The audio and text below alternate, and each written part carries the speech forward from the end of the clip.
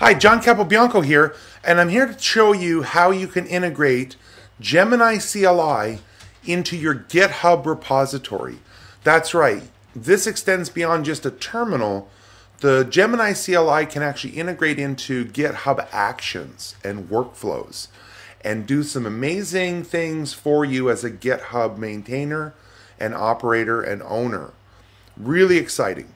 Now, there's a little bit of friction, but I think that's because I'm on WSL. So let me show you this. First of all, this is the repo you want to look at. Google GitHub Actions, run Gemini CLI. And it really is as simple as getting your Gemini key, setting it as a secret inside of your repository. Now let me stop there. Meaning, in my repository, if I go to Settings, and I go to Secrets and Variables Actions, I've added Gemini API key here to this repository's actions, okay? The next thing is, they kind of skip a step. I would recommend you clone that repository locally and go into the folder. As you can see, I'm in the folder, and then launch Gemini. Because it notices there's a .github, right, a git tracking folder, we can do /setup GitHub. Now, because I'm on WSL, and we're going to always allow that, I get some errors that can't find a browser because I'm in WSL. However, what that will do is set up your GitHub repository if you're on Windows proper or Mac. Now, if you're on WSL Ubuntu, do not lament. Do not despair. You can do it manually copying workflows. So they give you this example workflows folder with 3 examples: a PR review, an issue triage, and a Gemini CLI. I've already added the Gemini CLI, but let's go ahead and add the issue triage. So we're going to use an automated one, and we're going to just copy all of this code and go back to our repository, and you can see I have a Gemini CLI workflow under Actions, right? All workflows. Where did my workflow go?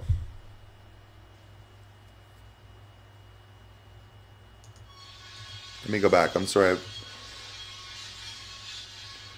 So here's my workflows, and I have this Gemini CLI workflow.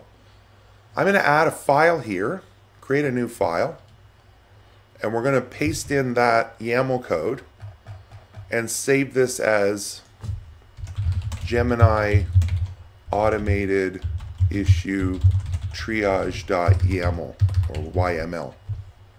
Commit changes. Commit changes. So now I have 2 automated workflows. And we're going to go into Actions and just keep an eye. There's no workflow runs yet because I haven't run any workflows. And that is kind of it. So we can review pull requests. We can comment and add it. We can do issue triages. And we can do general assistance. Explain this code change, suggest improvements for this function, etc. So let's jump into it here. And let's open up an issue. And actually, let's get the name of the file. The other thing is, was there anything else to show you? I don't think so. I think that's all. All right, so let me get a file name. And let's take a look at this and see how we have this workflows folder now with our workflows. Okay, CVE report.md. Let's make an issue with this file. New issue. Issue with needs a summary table. Could you please add a summary table to this CVE report.md file?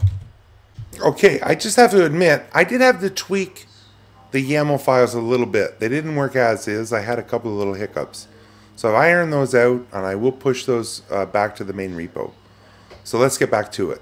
So, you know, more or less the same prompt. An issue I'm going to open under the Packet Conversations repo that I've enabled the Gemini CLI to participate in. So we're going to create this. Now, we're going to watch the workflows here. This is really neat. we can see that we've got a queued workflow as soon as that issue was created.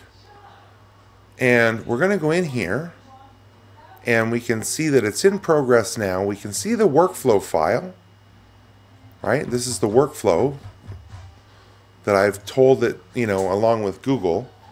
And now we're going to triage the issue. So you can see it's actually installing the Gemini CLI. And if I expand on this .e, sometimes you have to refresh the page for that to work. We can see the workflow in action. So we can see that here's the steps, and there is a terminate step. Now I thought this had failed in the past, and it actually succeeds. We're just going to be very, very patient. But check it out. Enhancement, documentation. GitHub Actions added these, and it is an enhancement, and it is the documentation. Right now, this was done automatically by the Gemini CLI and the GitHub action that I've tied in.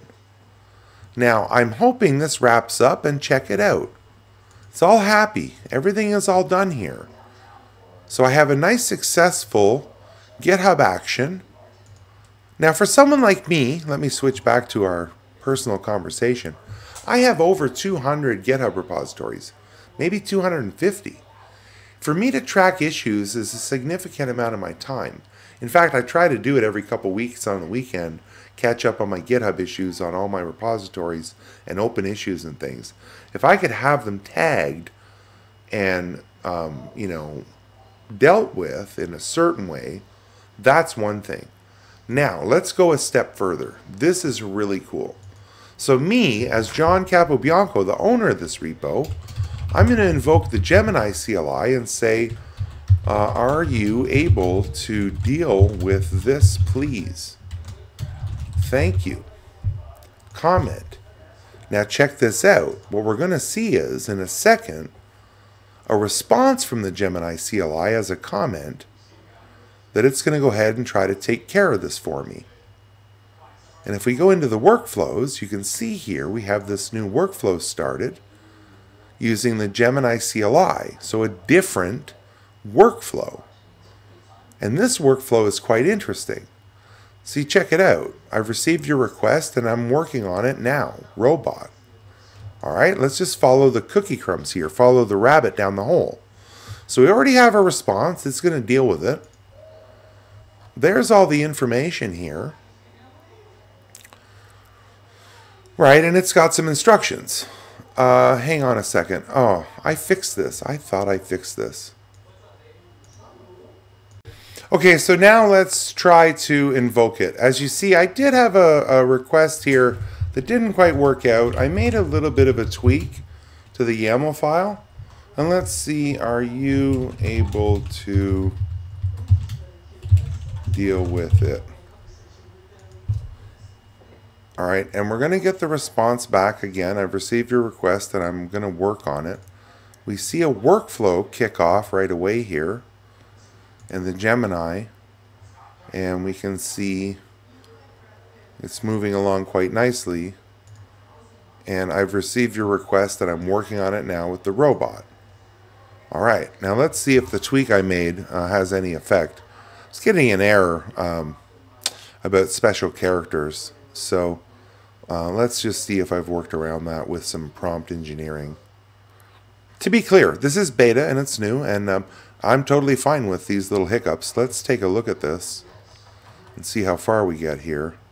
Right? Do not substitute, right, any of these, because that was throwing the error that it was finding some special characters or something.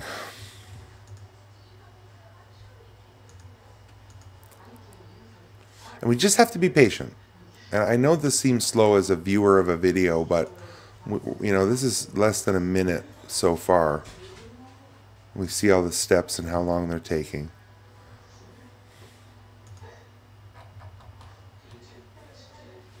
Okay, don't worry about this listeners thing. Here we go. Okay.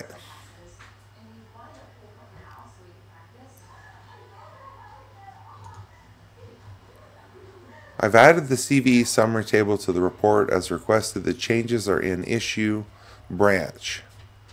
I can't do pull requests due to permissions. That's fine. Please create a pull request. You can visit this pull request by visiting this URL. So I'm going to visit the URL. I'm going to say adding table. Create pull request. Merge pull request. Confirm merge. And now let's take a look at that report. And we're going to delete this branch.